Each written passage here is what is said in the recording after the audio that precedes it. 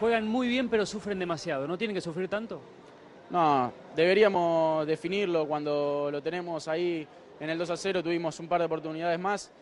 Al no concretar, después ellos te hacen uno y bueno, por ahí arranca la desesperación, el querer agarrar la pelota y todo cuesta el doble. Así que nada, fundamentalmente definir los partidos y para no sufrir. ¿Se hizo precio Argentina? No, fue mérito nuestro también. Fue mérito nuestro. Después cuando se pusieron 2-0, nosotros elegimos correr el riesgo que corrimos para poder empatarlo. Y fue mérito nuestro también que no nos hayan metido otro más, pero eso hoy queda de lado. Acá nosotros jugamos por el resultado y lamentablemente hoy nos vamos con las manos vacías. Todavía se puede y es un equipo que tiene todas las condiciones para pelear hasta el final. ¿La reacción del segundo tiempo es la que te deja más tranquilo? Me deja más tranquilo en cuanto sí a la actitud. Tampoco el primer tiempo fue que la actitud de los jugadores fueron malas, sino que no encontrábamos las marcas, nos robaron la pelota, nos marcaron enseguida y eso fue que Chacarita capaz que no encontró, pero después las ganas y la actitud de los jugadores siempre fue la misma.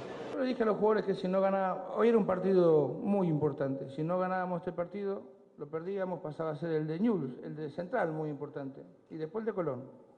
Así que todos los partidos son muy importantes para mantenernos ahí dentro del grupo de los primeros, y evidentemente que sigue estando la posibilidad de la Sudamericana, y eso te da un poco más de tranquilidad, ¿no? Tengo una oferta de Argentinos por un contrato de 2 años. Se habló con el presidente, se le pidió tiempo para tomar la decisión.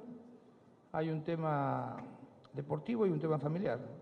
Evidentemente que a la gente no le importa el tema familiar, es una decisión que tengo que tomar yo. Y bueno, estamos junto con el cuerpo técnico, nosotros estamos divididos, hay gente del grupo técnico que vive en Argentina, tiene su familia en Argentina, y otros 3, 4 que tenemos la familia en Chile. Así que es una decisión en conjunto, no es solamente mía, ¿no? ¿Está? Cuando perdemos me... No.